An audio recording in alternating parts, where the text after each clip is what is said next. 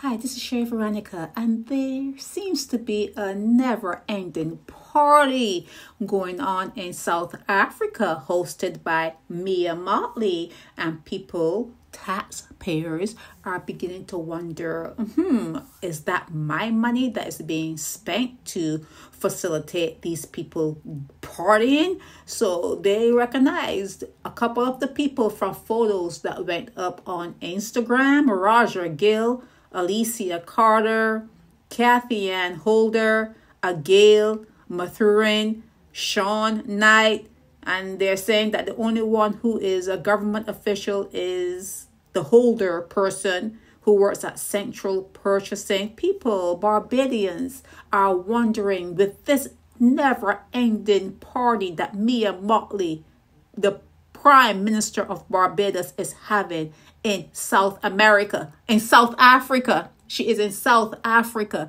and they are saying she is partying like there's no tomorrow. Whose money is she spending?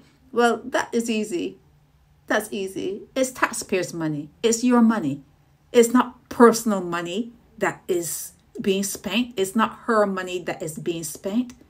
She has your purse. She has a huge pocket of your money in her purse. It's called taxpayers' money, and they're having a ball.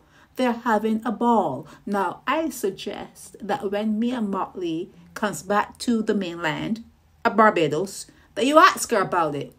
Ask her about these photos that are floating around. Ask her about where the money, whose money was spent to have these elaborate parties in South Africa. Ask her.